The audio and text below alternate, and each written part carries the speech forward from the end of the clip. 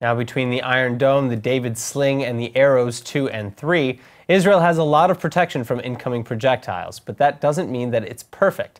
And the arsenal on our doorstep isn't small either. So the question remains, how protected are the Israeli skies? Joining me to discuss is Colonel Avy Har Evn, former director of the Israel Space Agency and researcher with the Begin Sadat Institute.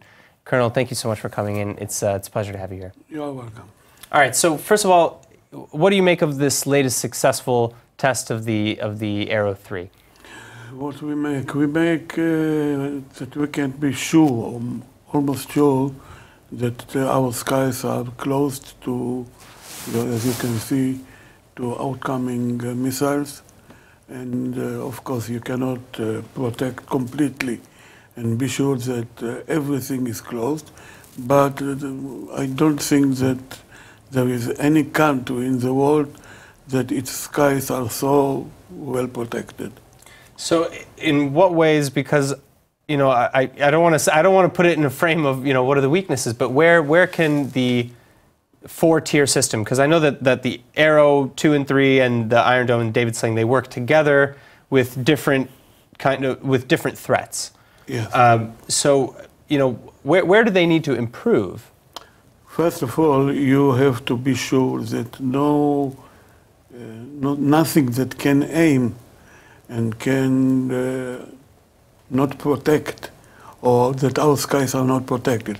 Because today, with the systems that are in 4 tiles, we are protected against missiles, against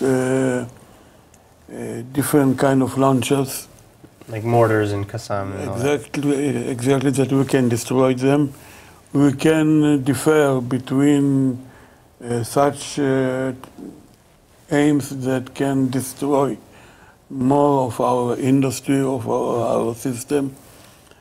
And all those systems that are all together integrated, they can protect us against missiles, against launchers, against different kind of aims, like what I just mentioned. Sure.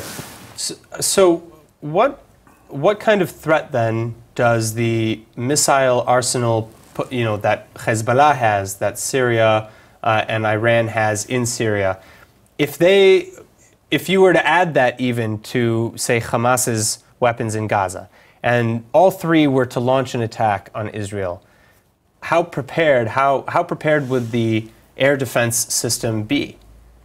The air protect system is very, very protected because it protects us against missiles from different heights, that come from different heights, from different ranges.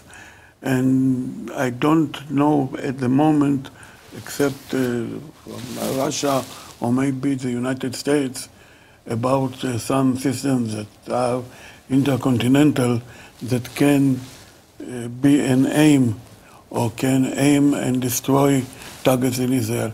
Of course, if all the nations you just mentioned, like Hezbollah, like Hamas, will join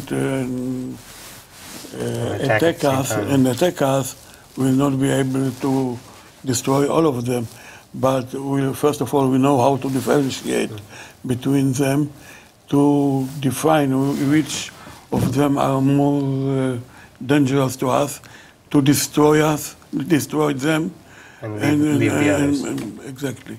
All right, Colonel, thank you so much for joining us. It's been an honor. Thank you. You're welcome.